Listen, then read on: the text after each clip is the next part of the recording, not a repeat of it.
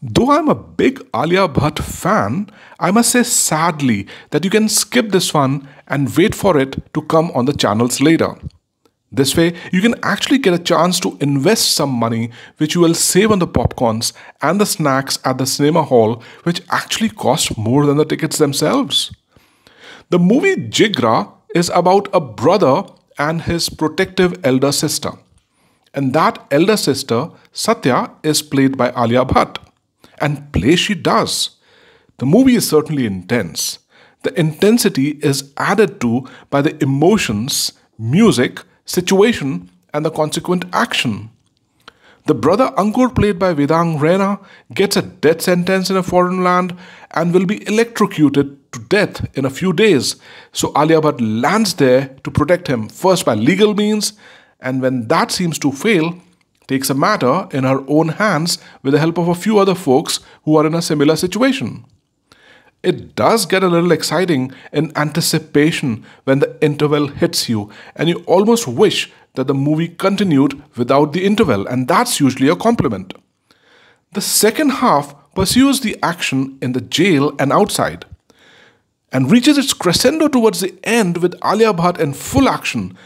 But it seemed a little unbelievable to me how the things played out in spite of the creative license we can give to the director Vasan Bala. The background music is certainly good, but I hardly remember any dialogues from the movie at all. The only one that I recall is the dialogue, "Stay hungry, stay foolish." The jail scenes and the plot sometimes reminded me of this movie back from the late 90s called The Broke Down Palace, where Claire Danes played the actress.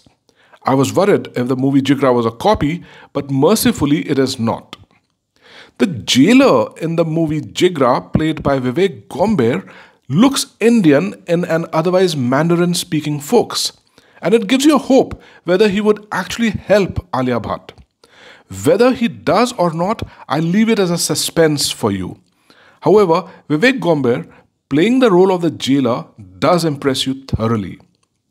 The plot itself is loosely tied up, and though I give full marks to Alia Bhatt for her intense acting, the job at hand seems to be far too big for a single girl to carry it through with hardly a team at hand. So when you see Alia Bhatt in the trademark scene at the climax, posing like James Bond with a grenade gun in her hand, it seems a leaf out of a comic book and tends to make caricature of a situation. One thing is clear though, Alia Bhatt is talented and can indeed carry a movie through and through on her own given a chance.